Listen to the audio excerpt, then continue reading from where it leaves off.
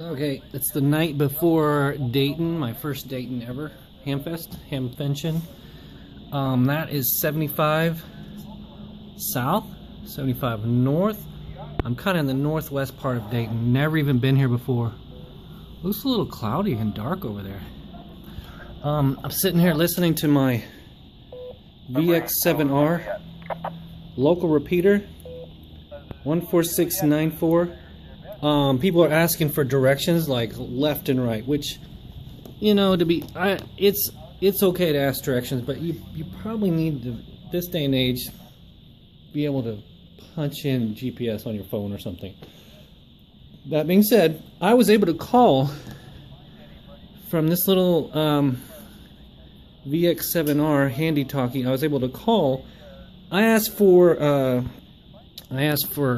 a crossroads, or asked for an intersection for the satellite parking, because that's a little bit more obscure, and I just asked for an intersection so I could just type it in my GPS, or just like a Walmart or something, some kind of site, and he was real nice and gave it back to me. It's kind of interesting listening to all these people. Last night this repeater was dead, and I actually called on it, nobody answered, but tonight it's going crazy. So I'm just sitting here having my Yingling and listening to the radio because the TV in this crappy hotel does not work.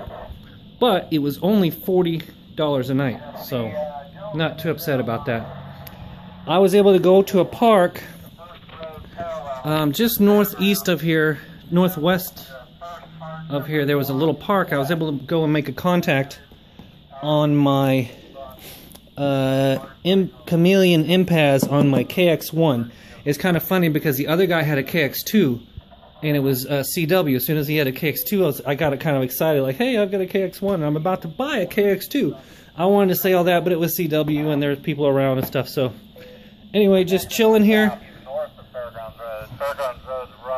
They're talking about the Fairgrounds Road, how to get there. It's a big deal because there's like literally 30,000 people, anywhere from 20 to 30,000 people, all descending on the same place at the same time. I didn't realize how big it was, but 30,000 is a big deal. People are going to start getting there at 7 in the morning. I ain't going to be one of them, but people are going to be. Anyway, just chilling. I'm not leaving the hotel room. That I'm showing as volunteer and committee parking in that vicinity, or the they're talking all about parking and directions mostly, but tons of semis in this area. All right.